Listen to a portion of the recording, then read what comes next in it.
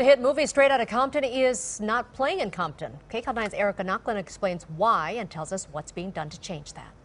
Dr. Dre, I gotta tell you, you are witnessing history. Even as the movie Straight Outta Compton topped the box office charts on its opening weekend, I gotta talk to my moms like that. don't try to see the movie in the city of Compton. There's no theater. This woman says she hopes that changes. So we can bring revenues to our own city instead of taking them to some other city. It's a low-income area.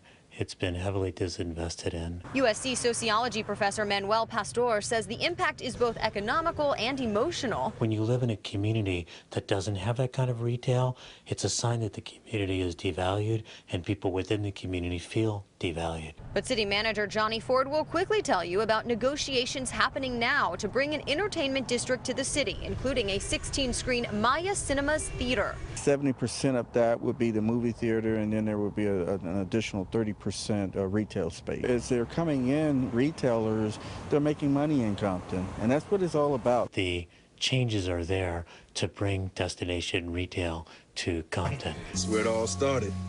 Dr. Dre is also contributing. He's announced plans to donate royalties from his album Compton to create a new performing arts and entertainment center for kids.